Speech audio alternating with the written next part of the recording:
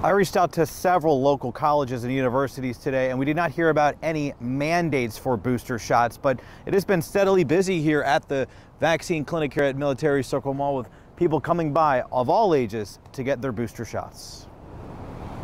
Joanne Packard is walking into Military Circle Mall in Norfolk to get her Moderna booster shot.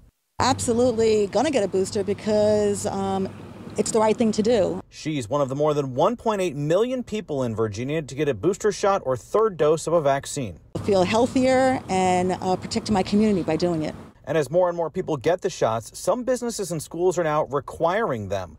The University of Virginia has announced students, faculty, and staff will be required to get booster shots in time for the spring semester.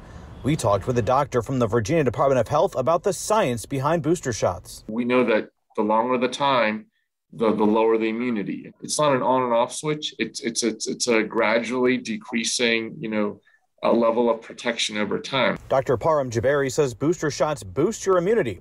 And with more mandates for booster shots, could the definition of what it means to be fully vaccinated soon change? We're going to have to kind of wait and see with the CDC in terms of this fully vaccinated now mean a booster, or does it mean, if this disease becomes endemic, right? So it's in our society, it's going to occur year after year.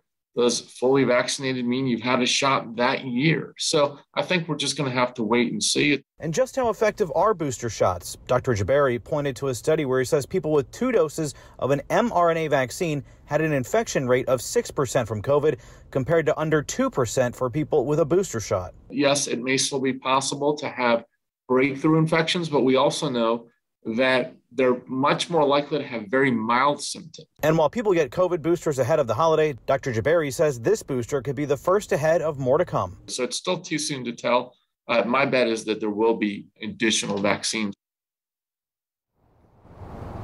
And UVA students have until February to prove that they got a booster shot. Live in Norfolk, Brennan Ponton, News 3.